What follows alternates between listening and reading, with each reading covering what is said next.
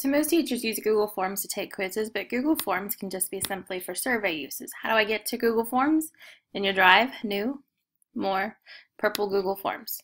And it's not purple just full of more, it's just the way it came out. So first things first, let's name it. How about calling it Website Survey? The nice part is if I click up here, it picks up the name as well. I can start asking questions, or I can put my name. I would suggest putting your name up here just so people know who it is and maybe your topic. Now you have to have 8 questions, and you're asked to have 3 different types of questions. One of the questions would be a multiple choice type question. So let's go ahead and start typing a question. Something like, did I have enough pictures? And what's happening is Google Forms is trying to think, hey, would you like to have these be your options? No, let's actually give them some choices to choose from. So I'm going to click here. Instead of typing option 1, I'm going to type just the right amount of pictures. Sorry about that. I want add another option choice. I click add option and I keep going. What a lot of people confuse is this add other. So let's say you were asking what's your hair color and you ask blonde, brown, and red. And you want to add an other in case somebody wants to write gray. Well, then you would add other for them to give you a choice. But other than that, stick with as many choices as you want. Down at the bottom, require people to answer the question. That means they can't skip it and they can't submit it until they actually answer it. And you have choices now. And let's go. Add another question. And again, this is going to be a multiple choice question. If I don't want multiple choice, I could change it to, sorry about that, I lost my network connection. So I can add another question. I can make it another multiple choice. I can make a short answer. So let's go with a short answer. Please give a suggestion. So I finished typing my question. Make sure I make it required, and I can add another question.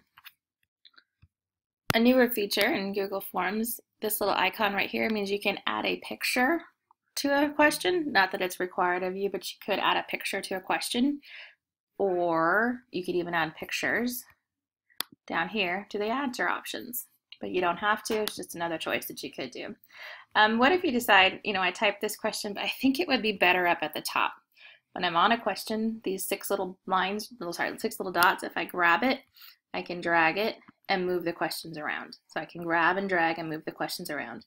And let's try one where it's called a linear question. So I'm going to add a question and a linear scale. And I'm going to give people a chance to give me their opinion. So on a scale of 1 to 5, on a scale of 1 to whatever. Okay, I do have one trick here. Don't give them a 1 to 5. Give them an even number.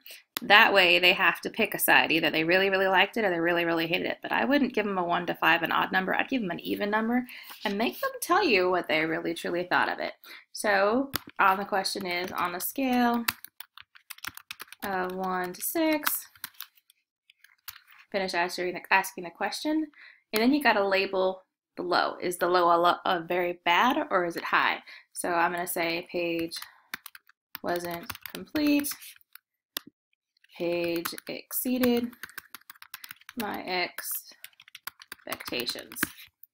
And again, make it a required question. So you're required to have at least 8. Here's 4 sample questions you can use. Ask some more. Please don't ask them questions like a quiz, like, what was the answer on page whatever. Don't do that. Nobody enjoys a quiz like that. So this is just the basics of setting up your quiz.